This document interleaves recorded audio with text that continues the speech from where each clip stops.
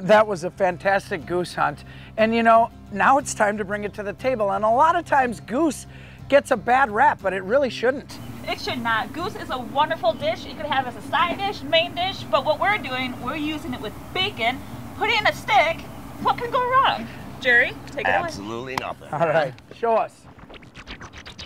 Now, before we start these wonderful kebabs, there's one thing you need to know about goose. That is an extremely lean meat. So we're gonna add the bacon to it to give it a nice complement. To start off, I rendered out the water out of the goose breast by drying it in a nice, wonderful paper towel. And then we're gonna go ahead and show you how to assemble these skewers.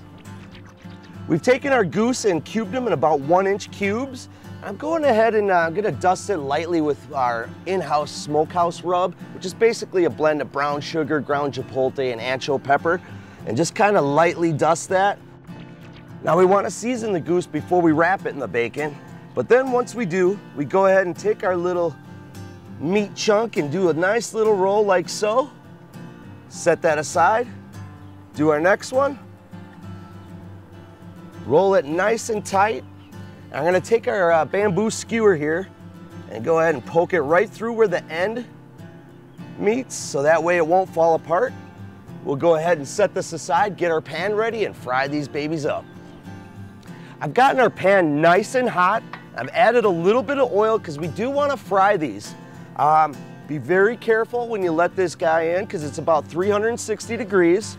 You should hear a nice sizzle like so. And I'm gonna go ahead and just push these down a little bit to make the surface nice and even so that it fries evenly on both sides.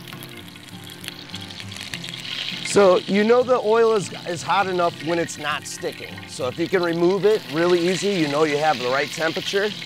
And we're gonna cook for about 1.5 minutes on each side to sear up the goose real nice and to get the bacon nice and crispy. That's been about 2.5 minutes, and I'm gonna go ahead and flip her over here, and we see we got a nice caramelization with the bacon. That black crust you see is from the smokehouse rub caramelizing, the brown sugars. We're gonna go ahead and cook it on this side for about another 2 minutes before we flip them and cook the sides.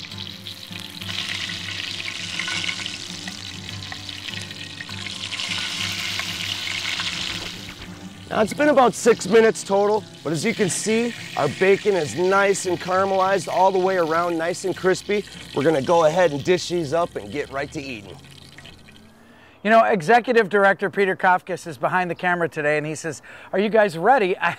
Food is in front of me. I don't think I'm ever as ready as when food is in front of me. We've got these goose bites wrapped and seared in bacon. They look unbelievable. Goose is a real lean meat, so it's gonna be a little more firm, but you don't have to cook it all the way through. What kind of sauces have we got here today? We got a little fresh barbecue sauce and a little bourbon glaze. I think it would complement the bacon and the smokehouse rub really nicely. The bacon should be nice and crisp on the outside, and the goose should be nice and tender on the inside. Well, I think it's time to try these guys. I'm gonna go with the bourbon glaze, just because it looks to be kind of teriyaki-ish, a little sweet sour. May have a little Jim Beam in there. It does, but that's cooked off. Let's cut right through these, and I want to show you what I mean by the inside. Look at that. Don't overcook your goose because you don't have to. You can eat it lean inside. All right, dip it in the sauce. Outstanding. Oh. Honestly, it tastes like the finest steak you could buy at the grocery store. Sweet, with a little bit of the sauce on it and crunchy bacon, salty on the outside. What a great job. Zero gamey flavor. Not at all. It's wonderful. Don't be afraid of goose when you're out in the field. What do you think, Danielle? She just goes like that because her mouth is full. And I understand. What a great show. What a great goose hunt. Thanks to all the guys who are out there with us. Thank you, Jerry Garcia. This is to die for. Don't be afraid of your fowl. Cook it up and try it. We'll see you next time on Kill It, Clean It, Cook It.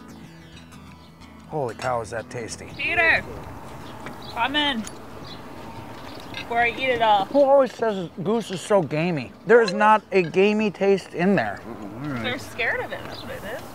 They hear something. Again, render that water out.